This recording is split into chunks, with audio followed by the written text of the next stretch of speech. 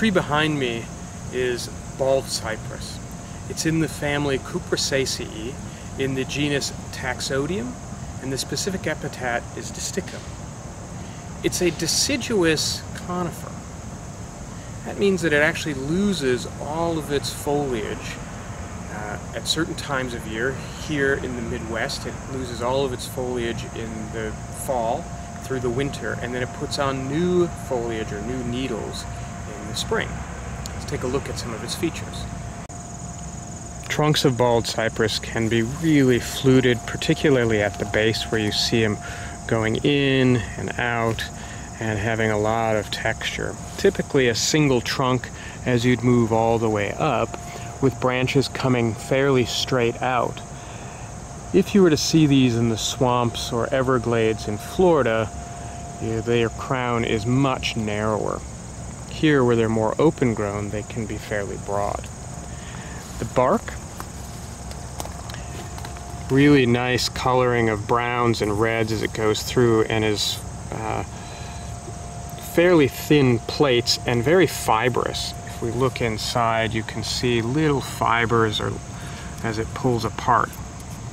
So the bark has a very nice color and really interesting texture to the entire tree. This is the twig of baldcypress. You can see it has a real delicate, sort of lacy or feathery look to it.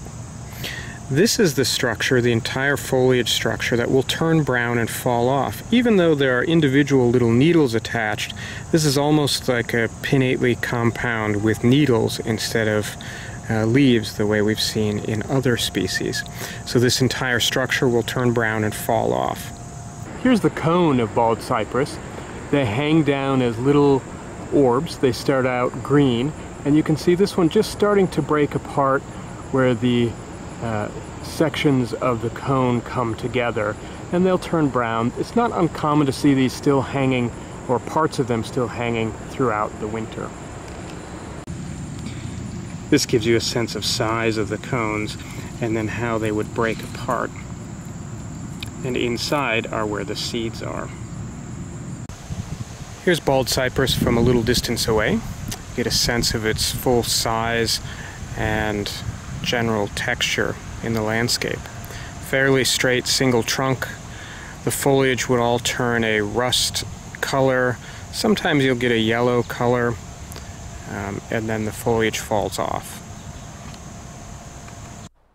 One last feature to note about the baldcypress are the presence of knees, which are in the center of the image here. The knees grow whenever a baldcypress is in wet or soggy soils.